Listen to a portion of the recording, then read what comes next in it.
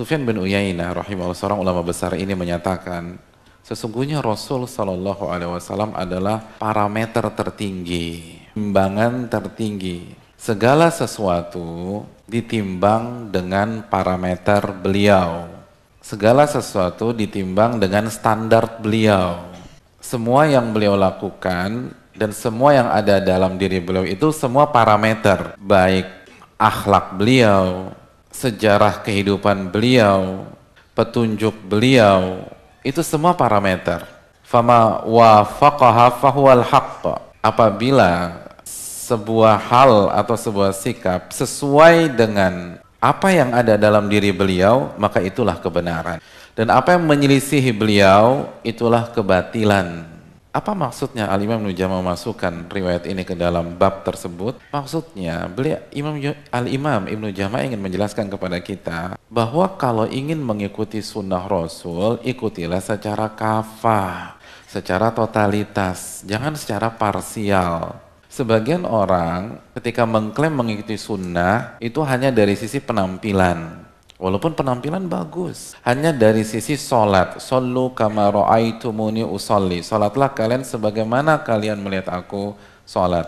Ya, sholat adalah ibadah terbaik di dalam Islam setelah syahadatain. Sholat bagus, tapi jangan hanya sholat, karena semua dari beliau itu adalah parameter kebenaran. Selain sholat, zikir, penampilan, janggut misalnya, cingkrang, atau hijab, atau cadar, akhlaknya juga harus ikut Nabi SAW. Adabnya harus mengikut dan berkiblat kepada Nabi SAW. Itu baru mengikuti sunnah secara kafah, secara komprehensif.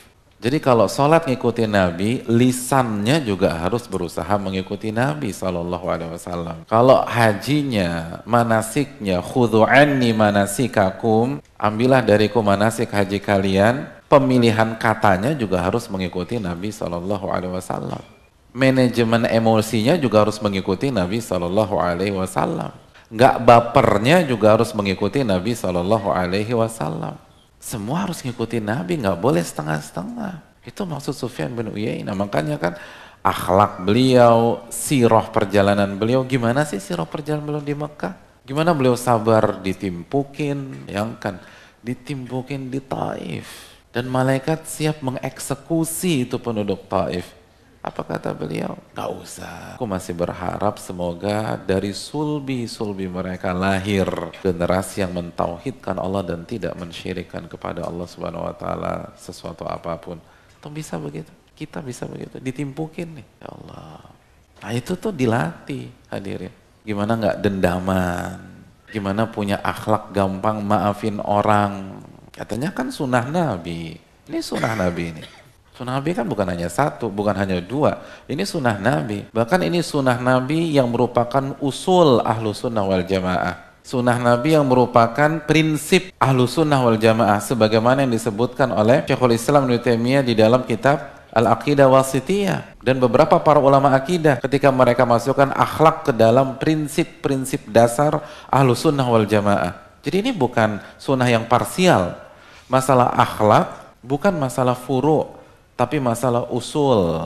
Itu kan sering dalam masalah furu', masalah usul. Masalah akhlak, masalah usul, hadirin.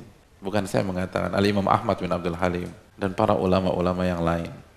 Makanya dia mengatakan wa ya'taqidun ma'na qaulin Nabi SAW akmalul mu'minina imanan ahsanuhum khuluqa wa kama qala. Ahlu sunnah wal jamaah sangat meyakini makna sabda Nabi SAW, orang mukmin yang paling sempurna imannya, yang paling baik akhlaknya. Yang benar-benar yakin tuh bahwa akhlak yang mulia itu adalah parameter keimanan. Oleh karena itu, hadirin yang dirahmati oleh Allah, kalau kita mengaku ahlu sunnah wal jamaah, kalau kita mengaku mengikuti sunnah Nabi SAW, kita harus belajar adab. Ini masalah prinsip, masalah pokok. Dan di buku ini kita langsung dengar ucapan para imam. Ini udah bukan ucapan para ustadz, ini ucapan para imam. Imam yang diakui seluruh dunia. Jadikan Nabi sebagai kiblat, sebagai parameter. Dan jangan hanya dari beberapa ibadah aja. Jangan hanya dari beberapa penampilan.